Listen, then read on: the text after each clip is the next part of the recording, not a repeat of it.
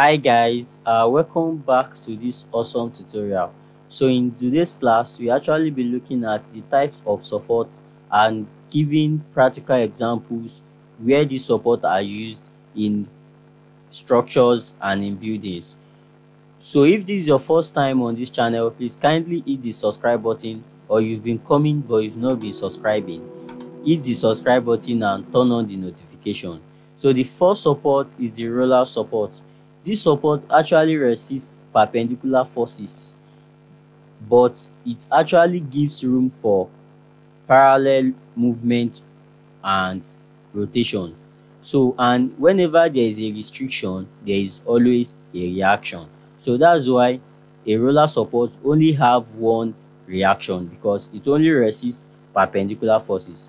So it has one reaction in the vertical plane.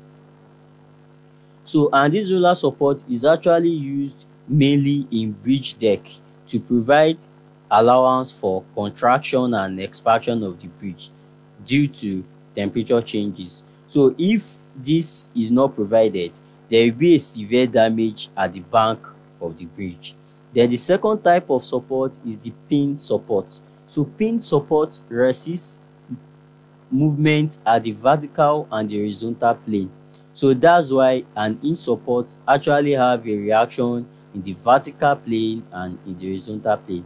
And a similitude example of this hinge support is a hinge door. So hinge door cannot move vertically, cannot move horizontally, but it can actually rotate.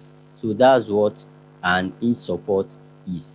Then the third type of support is the fixed support. This is also known as rigid support.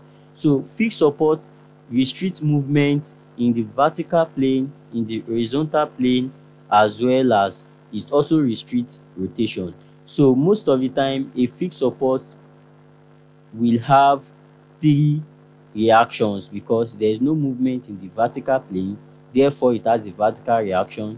There is no movement in the horizontal plane, it has an horizontal reaction, and there is no movement there is no room for rotation, therefore it has a moment.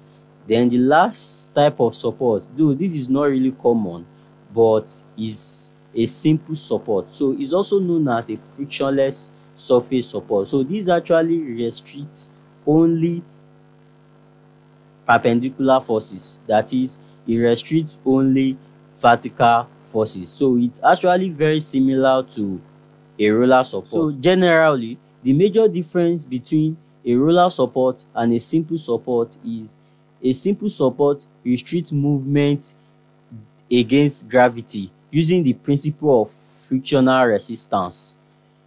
So, and a typical example of this is found in a plank that is laid across gap to form a bridge. Simple support is usually found in long span bridges and as well as in the roof of a building. So thanks for listening. If you find this video helpful, kindly hit the subscribe button and turn on the notification. See you next time.